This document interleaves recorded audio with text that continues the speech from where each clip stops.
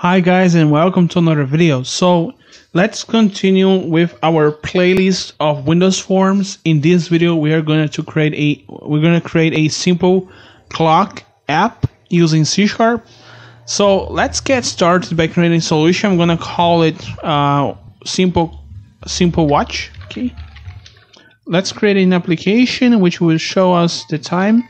It's going to be very simple, but it's actually I think this will be very useful to help us understand the basics of an application even more, and how to use some of the most simple tools, but that it actually very powerful. Let's start by designing our app. Okay, the design is going to be pretty simple. Actually, I'm just gonna go with the most basic interface that is possible, but if you guys want to see more, I'm gonna actually have to change this, and I'm actually thinking about making an update to this playlist with more design. So let's just add a simple component, very simple. So we want to display the time, so let's just use a label. Okay, I need to increase the font quite a lot. Let's see, 36. I think it's good. Still small though. I'm gonna go with 48. Yeah, oh no, I'm gonna go with 72. Actually, yeah, pretty good. I'm gonna change the text to something that would be very similar to the goal, which is the time. So let's say 14 p.m. and 36 minutes, and then 56 seconds. So this would be the time. Okay,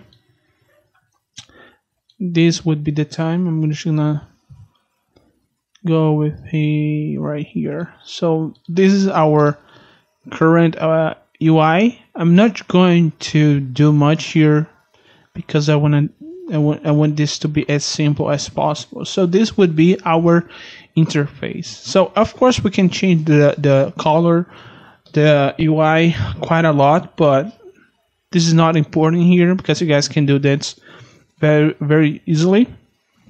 So let's go to the main. Let's run let's double click to get the source code. We're gonna need to use a tool to kind of manipulate time. In this case, we're gonna use a timer. Okay, timer is quite a useful feature in C#. Which in this ones, let's use a timer. So this is our timer. If you double clicking, we're gonna get this method. So this method called tick occurs every time a ticking operation is called, or a delegate it's called. Okay, so if you go to properties, you guys can see here we got some information here.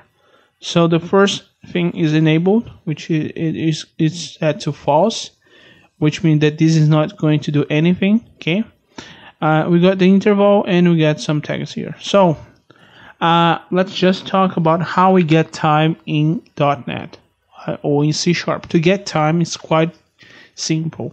Let's double click here. We're gonna let's assign the time as being equal to text dot. I think we're gonna crash the application. Wait, let's just do this dot text equals datetime. Let me see here.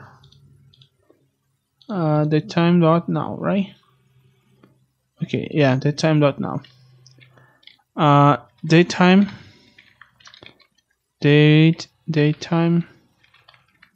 dot now dot to string. Let's do this. I think we might crash our main form, so you guys can see here, but it was called just once though. So when I ran this, I got the time, as you guys can see here, got the date, the time, and the second. So this was the exactly time when the main form was called. Okay, so this is how you can get the time. I can get specific here. let's say I just want to get the year. I could do y. Okay, if I do this, I'm just gonna get the year. Let's run. So you guys can see 2019 or 2019. So now we know how to get time, to get the time. Let's go back here. So you guys should, okay. Let's go back here. So we got this label. And let's assign the text of this label as being equal to time. So this dot label one dot text is going to be equal to datetime dot now dot toString, and let's say just want to get the hour and minutes. Okay, so this is the format we use to get it, the hour and the minute. Let's execute, and we don't see anything special here, but that's because the timer is not enabled. So let's enable the timer. Let's enable it. And now we should see the time doing just as fine. So you guys can see we got this, but we don't see the seconds, so we don't know for sure if the time is ticking though. Let's go back here. Let's add the seconds. And there we go. Let's run. Now you guys can see that we've created a simple clock or a simple watch in C#. There are lots of ways in which we could change this. I recommend you guys to quite change the interface. Of course, the application, the core of the application is not going to change that much. Let's just change this a little bit. Let's say I wanna change the background. I wanna let's select it. No, there will be back color. I want a black back color. I wanna the label text at the back color of the I wanna this way. I wanna black and white. So you guys can see here. I can change the window. That's not good. Let's just do some trickery here to make this a fixed length. Let's go to minimum size, maximum size, and minimum size, maximum size and minimum size. Let's just copy this, copy and paste.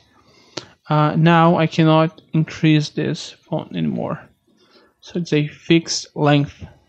Okay, so you guys can see here we can change this quite a lot yet. Let's go to the for color. I want a let's see, bluish color.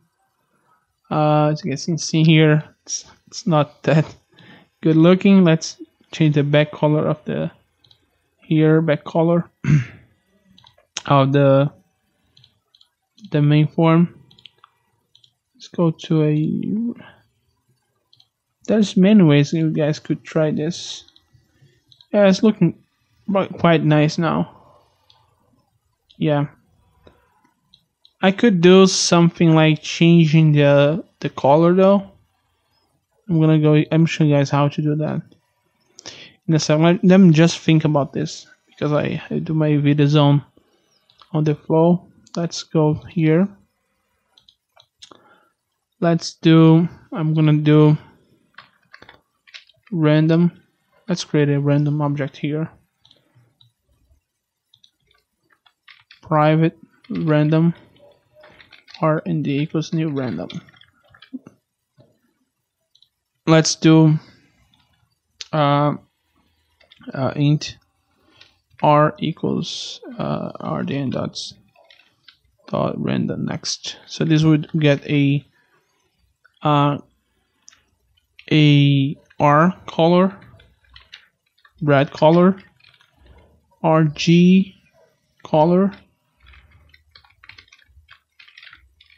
Let's go to this interval and a B color. So what I'm gonna do here is basically get a color. So let's create a color. Color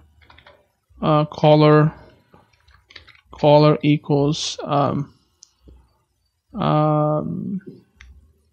color from RGB. So you guys can see some of the overrides. Let's pass RGB. So we got our colors. Let's just change these dots. Label one dot color back color for color equals color.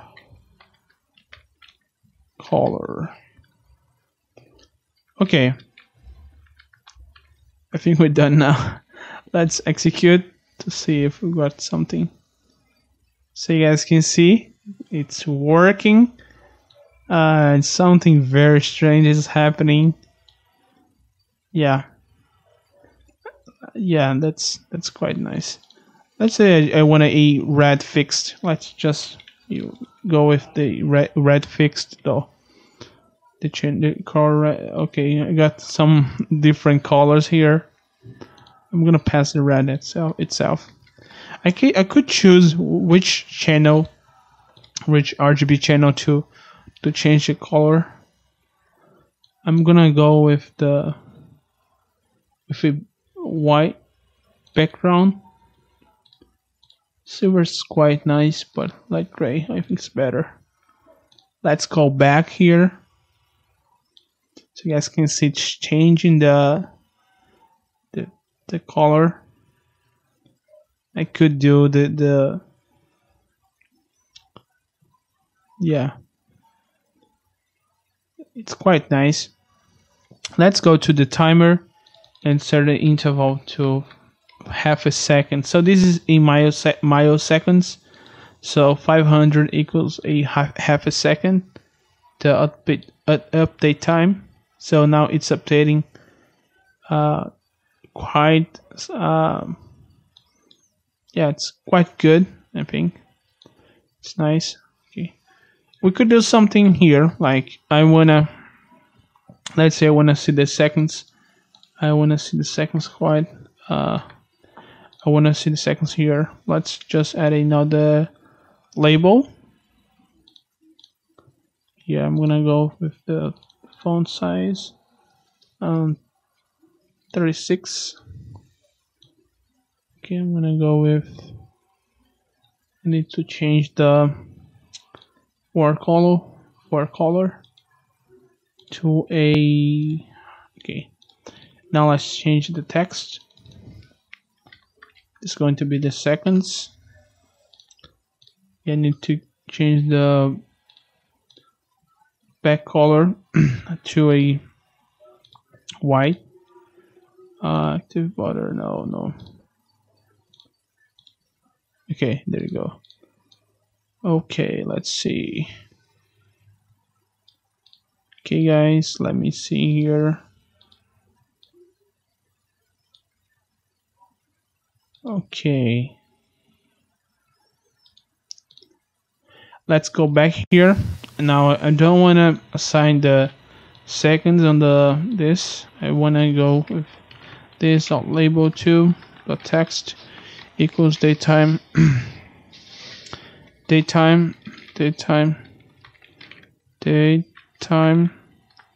dot now dot to string. Let's get the seconds. Let's execute. Okay, got this. I want to assign the same color to the label 2. Let's just copy and paste this. So we're gonna see something like that. So okay, let's see. Okay, now we got something that's quite interesting. If you guys, okay, and we need to append a 2 dots here to get the full thing. Okay, need to add this to get a nice looking interface. Okay, so you guys can see it's pretty awesome. It's quite pretty, I think. It's quite interesting. So this was the video, guys. I hope you enjoy it. And if you guys have any questions about this, I'm gonna definitely answer. Also, if you guys have any tips on how to kind of which things that you guys are interested in, I would like to know that. Okay, so thank you guys for watching this. See you guys next time.